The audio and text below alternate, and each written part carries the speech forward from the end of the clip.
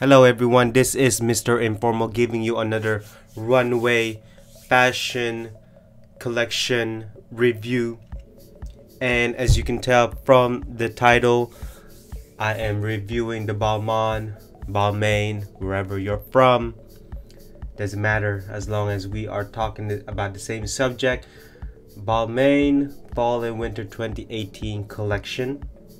And this collection is quite extravagant, gaudy, eccentric, fashionable, if that's how you want to call it. Very bright, yet at the same time, it's actually not bad. Not bad. And so, let's go ahead and start with the review. And so, slide 1, we got 4 styles right here. We got patent leather on the pants on picture number 1, and we got some jacket. I'm not sure if that's fur or sequins. And then the second picture is a female model rocking this very bright dress, dark gray or charcoal or even gunmetal, with matching shoes right there. And then here's something that I do like is the shirt underneath that jacket. It's actually quite nice. It actually gives the jacket a bit more drape, and I also like that dinner jacket or cocktail jacket. And then here we have something that a rock star would certainly wear, is the jacket right there, striped jacket with the pockets on the side, striped shirt underneath, and some skinny slacks right there. This slide is actually not bad. It reminds me, it certainly can be ready to wear. And then here we have slide 2. I love the jacket on the first picture. It's very fitted. It looks like there are horns on the shoulders with a patent pants. That's not bad. Again, here we have the dinner jacket. That's actually not bad. Again, with the patent leather pants. And then this one, I like the shirt underneath.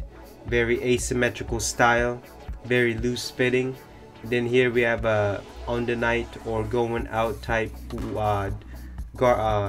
ensemble on the fourth picture. That's not bad. So here we are on slide 3.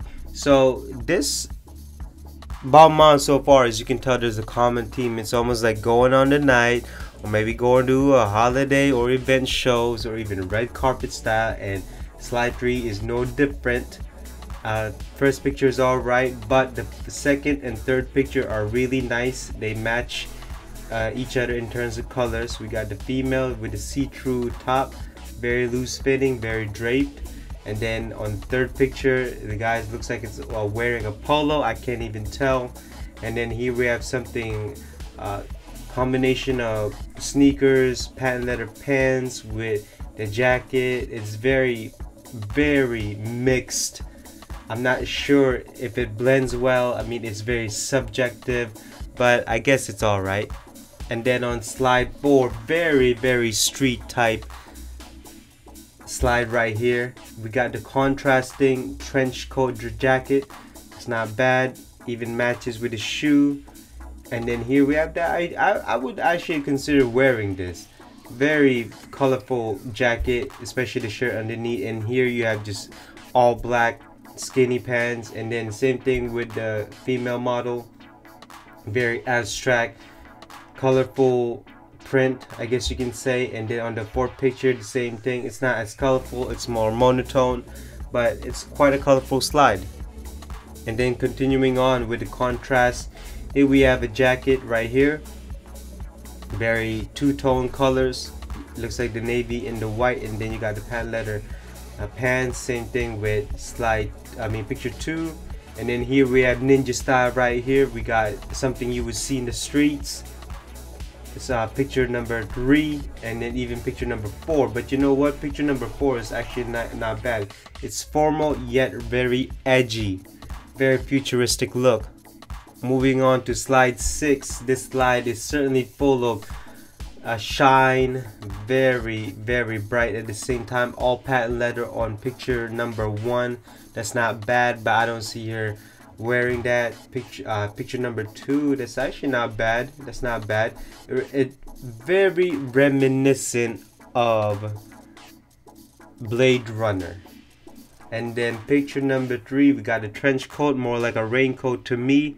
It's not bad, military style coat. And then here you have something very casual, all in patent leather. Picture number 4. And then here we have a change in color.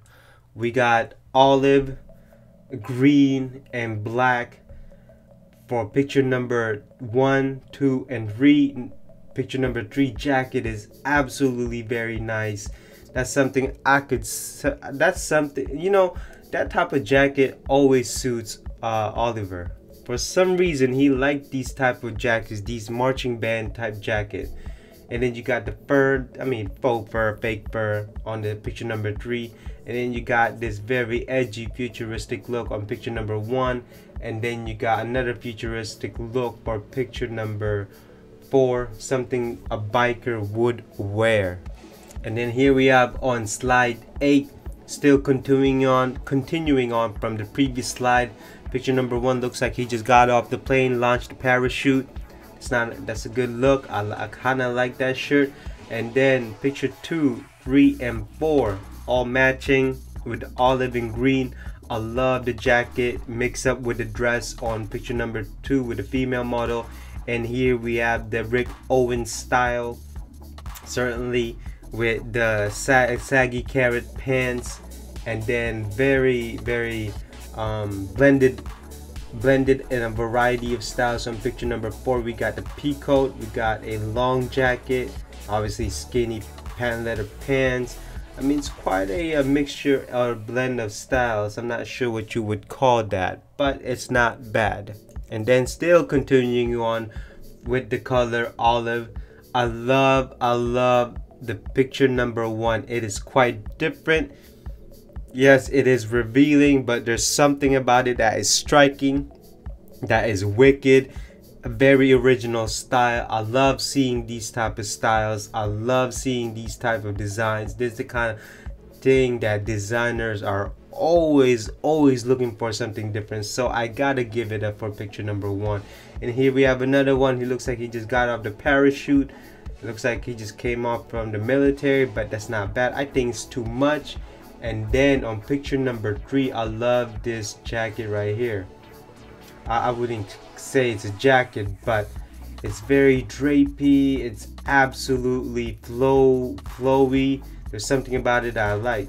And then here we have something that I know it just got off, I know it just came out, but the Black Panther style. You got that V for Vendetta style. Absolutely very nice, very futuristic look. I love these type of designs. And not only that, you get to see the V, and it's a turtleneck with a zipper in the middle. Then here we have slide 10. The colors are becoming darker now. We got the long jacket on the female model on picture number 3. I think that's too much. I don't think that suits her well. And then this jacket, I kind of like this jacket, even though it's too much, but for some reason it works. It's a lot of buttons there, a lot of seams, a lot of patches. It's not bad. And then here we go again with the jacket on number 3. This is the type of style, but you know what, I'm not gonna focus on the jacket. I'm gonna focus on the shirt underneath. I love the colors. I like how it shines. And then here we have something that I don't even know why. I really don't like it, with the shirt with the opening in the middle. I think that only works for females. In this case, it doesn't work for a man, and it's just not a good look. And here we are on the last slide number 11. I love the medallion in the middle that the male model is wearing.